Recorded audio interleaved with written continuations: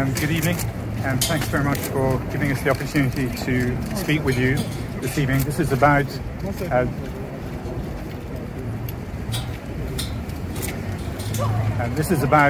the conditions at trial of our sister Ghislaine. There are three things that we have asked the Attorney General, Merrick Garland, to intervene on today, urgently.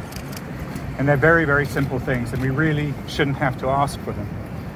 And the first is that he stops the abuse of the 4-point restraints. These are shackles that bind her wrists to her waist and her feet to her waist. And she is shackled from the moment that she leaves the Metropolitan Detention Center until she arrives in the pending cell here in the courthouse, and the reverse when she goes back to the detention center in the evening. And she's obliged to walk up and down stairs in the shackles, and they hurt her, right? She's been bruised, she's even bled. And you really have to ask yourself, in 2021, what on earth are they doing shackling a 59-year-old woman in this way every day, when she represents absolutely no threat to the community? That was agreed by the judge and by the prosecution in the various bail hearings. The second thing that we've asked for is that she receive food. It's a pretty basic thing that we all need every day. She's on trial for her life, and she received no food on the first day. She receives a boiled egg. She is lucky if it is not moldy. She receives a couple of pieces of bread, maybe a Kraft slice, and a banana or an apple. And that is literally everything from 6:30 in the morning to 7:30 at night when she gets back to the detention center. And it is simply inadequate sustenance. And so we don't understand how it is possible that everybody washes their hands of that problem.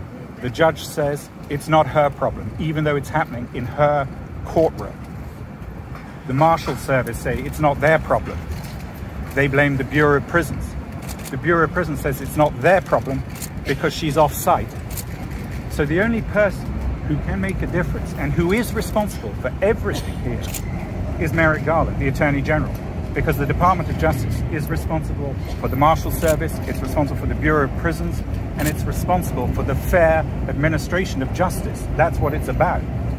And so we've simply asked him to organize that the Bureau of Prisons gives her a food parcel every day with something nutritious and not a moldy boiled egg. And we don't see why that even has to be asked for. And the third thing that we've requested is that she be allowed access to counsel when the court has risen.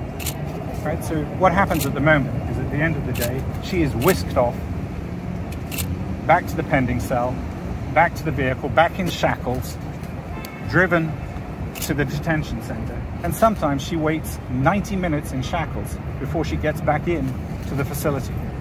And what we're asking for is 30 minutes every day when she can speak to counsel when the jury are not present. It's a pretty basic right of being able to consult outside of the actual court sitting. So those are the three things that we've asked for. The buck stops with Merrick Garland. Right? He has to make very simple decisions to sort this mess out. Our sister has been in pre-trial detention for 522 days. She is in the care of the Department of Justice, if that isn't an abuse of that word. And so what we're asking for is for them to live up to the duty of care they owe an innocent person who is presumed innocent until a verdict comes in. And we would ask that he intervene right away to sort this mess out. Thank you very much. Is she being treated differently to other women in her situation? I don't know about being treated differently to other women. All we can talk about are the conditions that she's going through right now, and they're simply wrong. Right. So is she being persecuted? I don't know whether it's a persecution, but what I would say is that when we have tried to bring this problem or these problems to the attention of the judge or the Marshal Service or the Bureau of Prisons, they wash their hands. So ultimately, the only people that can help are you guys, because it's simply unacceptable You wouldn't want it to happen to your mother, your sister, your girlfriend, or any friend of yours. And what we're saying is, enough is enough. This has got to stop.